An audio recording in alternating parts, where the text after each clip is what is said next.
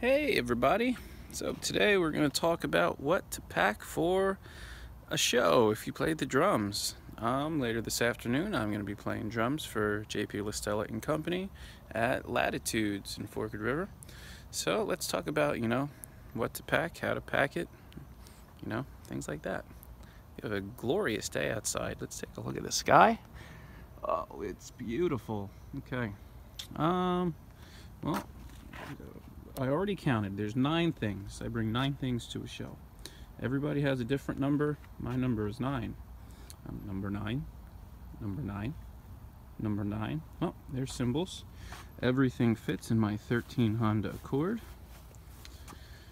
Right, we got tom. There's a snare in there. Bass drums in the front. Extra drum heads. I leave them in the car. Right, you never know. We got cymbals, we got our seat, we got our trap case. Inside the trap case is all of the stands and hardware, and a carpet. Always bring a carpet. You'll never know when you'll need a carpet, otherwise your drums slip and slide all over the place and it's ridiculous. The key component here is the little utility bag. I got this from Kmart for like $15. It is a fantastic investment. Let's see what we got in here. This is where all the fun is.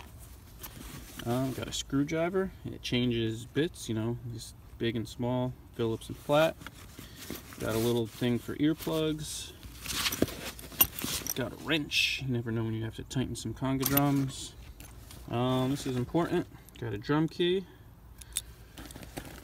Got another drum key. You can never have too many drum keys.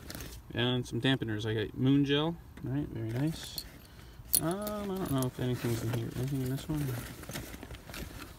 In this one, we got some sunglasses in case it's sunny. What else is in here? Something's in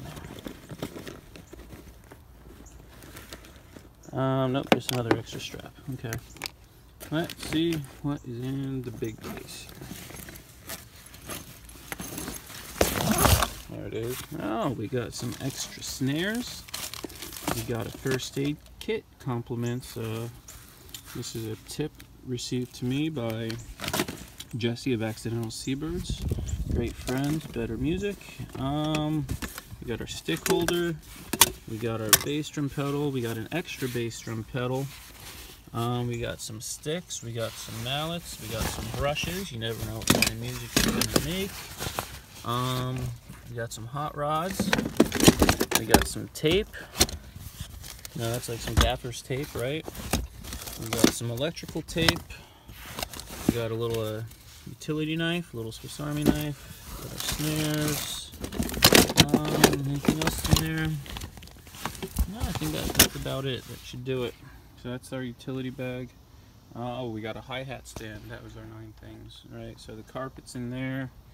I think that's it, right? So you got the seat. So we got 4 drums, cymbals, hi-hat stand, trap case, utility bag, and seat. So that's all 9 things. I guess that means 4 trips. So we have 2 drums at a time, 2 drums at a time. Maybe it's 5 trips. Cymbals and stand, bag and seat, and then the trap case. All right. Another thing, always leave at least an hour to set up, right? So get to the location an hour ahead of time. You have plenty of time to park, to load in, to set up. If there's a sound guy, talk to them, or if you're miking your own stuff up, that'll give you plenty of time for that. Get level, sound check, get comfortable. All right, that's it. That's our pro tips for the day.